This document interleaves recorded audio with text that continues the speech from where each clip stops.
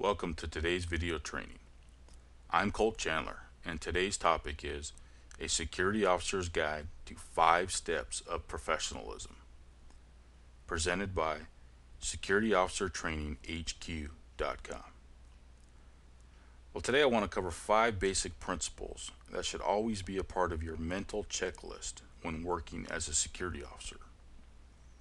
So without further ado, let's get started. Step number 1. Treat everyone with respect. One of the most important characteristics of a successful professional is treating all workplace personnel with respect. We should always respect our peers, our subordinates, our superiors, and even visiting personnel in order to gain their trust. You can never go wrong by addressing anyone as sir or ma'am. And remember, respect is always earned, never demanded.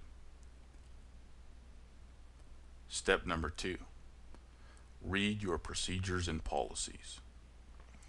In our ever-changing profession, the successful security officer is knowledgeable of current policies and procedures and periodically reviews those procedures for revisions.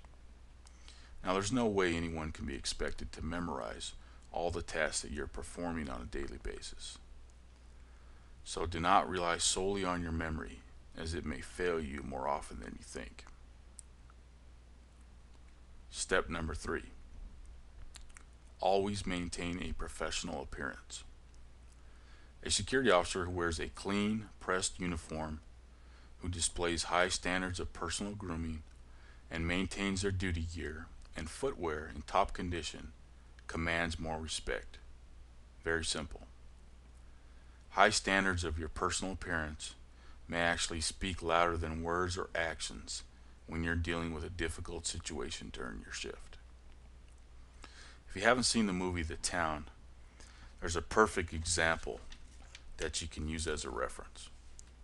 The Town stars Ben Affleck, who plays the lead role as the mastermind behind a series of armored truck robberies. And there's a part in the movie when one of his crew members is pressuring him to hit another armored truck.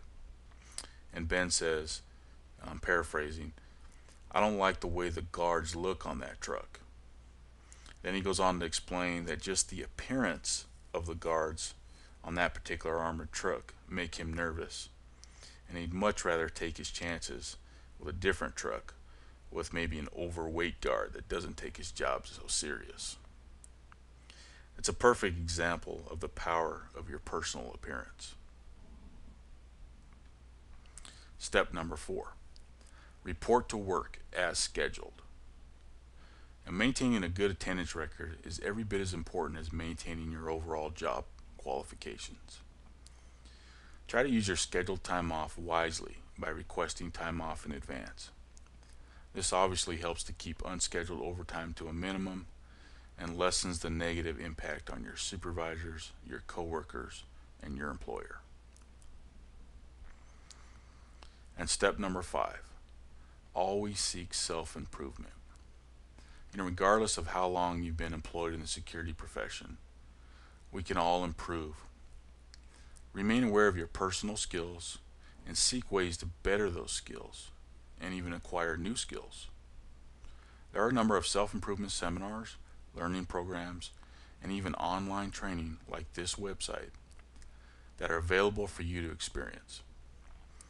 The security officer who becomes content with his or her skills will soon get left behind. Well, there you have it. 5 simple steps to be a professional security officer. That'll do it for now.